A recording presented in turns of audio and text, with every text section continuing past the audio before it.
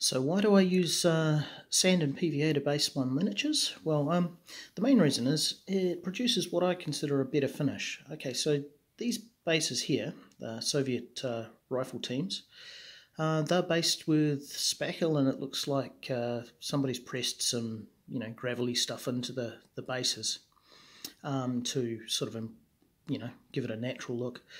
But you can see these, where the spackle or filler's been spread out around the bases. You can see these indentations, and especially over here, you can see it's not sort of covering the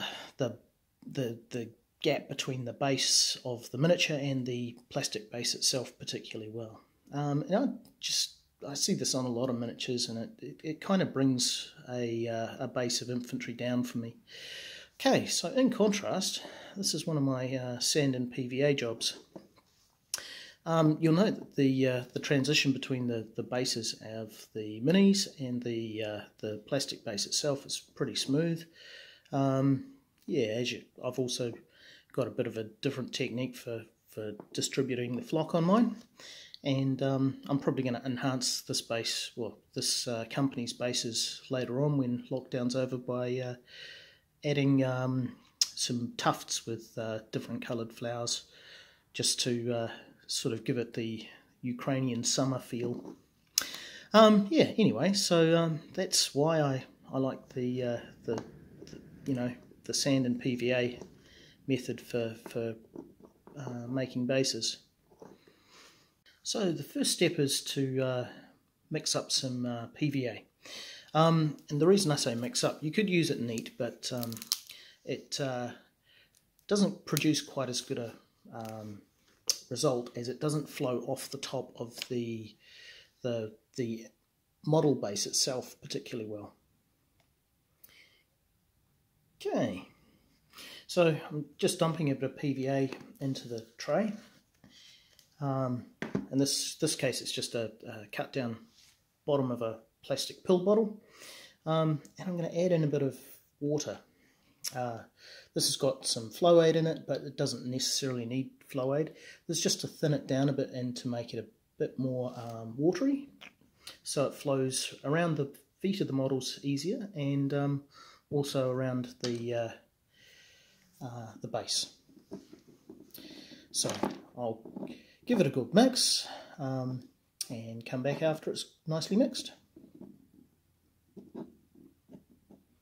Oh, incidentally, I just haven't washed my brush out properly from the last job it was doing, and so there's a bit of brown paint in the brush, which is why the water's gone all brown. And so this will give you an idea of the sort of tub that I use for my basing. This was just acquired from one of the local beaches. It's a fine sand, a really fine sand, so each of the grains is about 0.1 or 0.2 of a millimetre across, so it produces a nice fine basing effect. So I've thinned down the PVA, and as you can see, it's pretty thin now. No big globs. It's got quite a bit of viscosity left still, so it's not too thin. Rightio, so I'll attempt to demonstrate firstly on a Soviet infantry stand.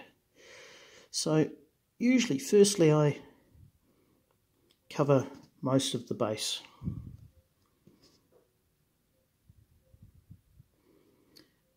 Right up to the edges of the metal bases. If you've got the newer indented infantry bases, it's probably going to be a little bit easier, but this technique still works just the same.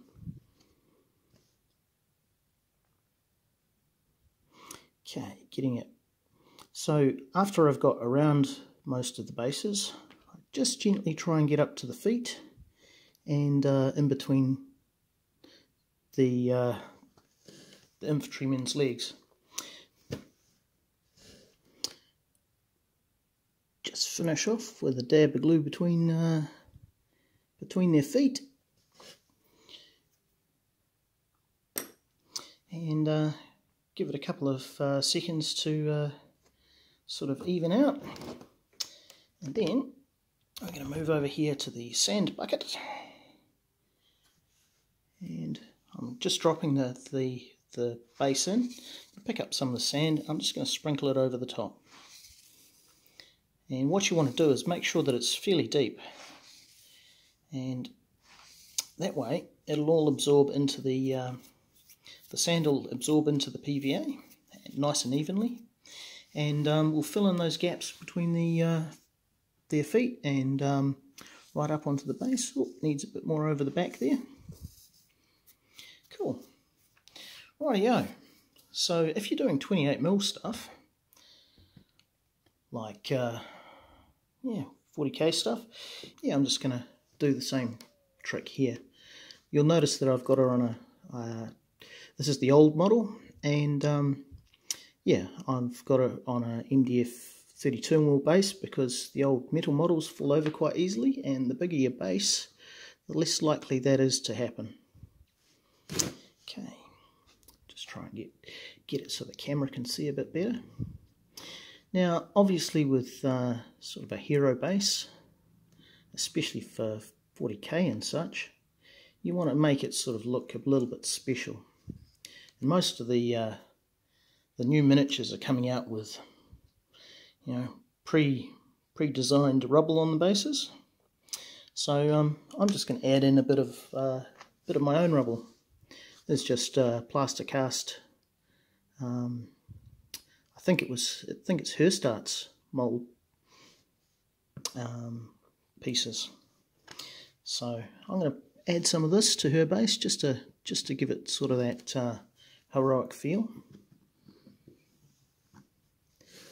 War-torn 41st millennium and all. Add a bit more PVA around the base of there to fill in that gap. Oops, other piece is sliding off. That's alright, we'll just reposition it in a second. Okay. Okay.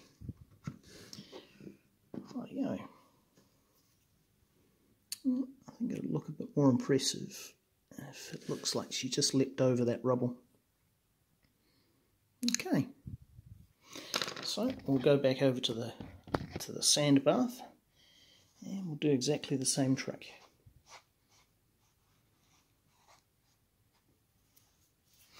Rightio.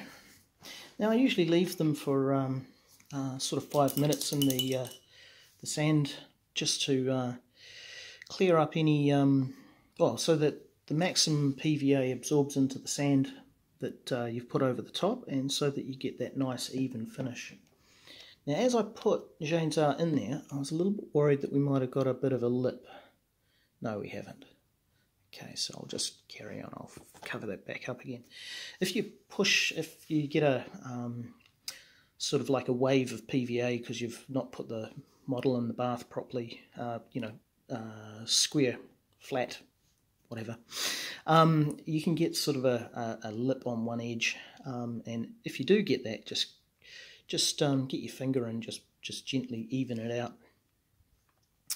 Okay, and we'll pick up this Soviet base, and as you can see, a nice even finish around the feet. You can barely see the transition between the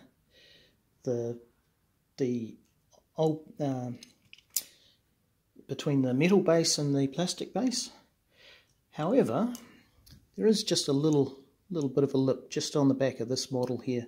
So when I come to doing my flocking, I'll just add in a bit of extra flock, static grass flock there, to cover up that transition and make it look all smooth and natural.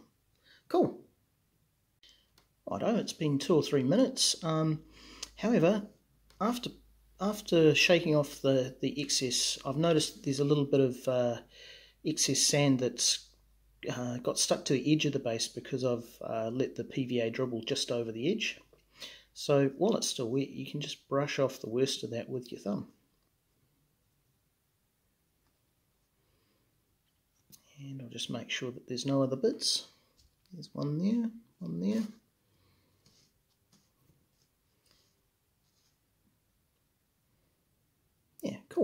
all sorted. One thing I didn't mention was that when you put the base in the sand bath, basically, and cover the PVA with sand, only leave it in there for sort of 2 or 3 minutes, just long enough for the sand to sink into the PVA and absorb all the PVA into itself. Once that's done, pull them out and let them dry, because they'll dry much quicker out of the sand bath than they will in it. The other thing I didn't mention was that when you're making up your glue mix, part of the reason for adding the water is not just to thin it down so it spreads easier, but also to speed up the drying time. Now this sounds counterintuitive. Adding water and speeding up the drying time, I hear you say, that doesn't make logical sense. Well, there's a thing with glue, especially PVA, and that's something called the skin. Now, when you use unwatered down PVA and glob it on thick, the surface skins very quickly, and PVA, when it's in its dried state, is impervious. Well, it's waterproof. So once the skin's formed, the skin actually provides a barrier which stops the rest of the PVA underneath the skin from drying out. So if you add water to it, it thins it down such that the skin takes longer to form, and the water itself has a greater chance of evaporating before a solid skin is formed. And yeah, so you'll actually get a faster drying time out of thinned down PVA than you will from neat PVA, especially when it's laid on thick. If it's laid on thinly, of course the thick stuff will dry probably slightly quicker than the thinned down stuff, but yeah, that's just a little tidbit for you. Yeah, okay, well, yeah, I hope this was sort of semi-informative, and yeah, I know it's pretty basic, but yeah, we'll just add this to the channel and see how it goes.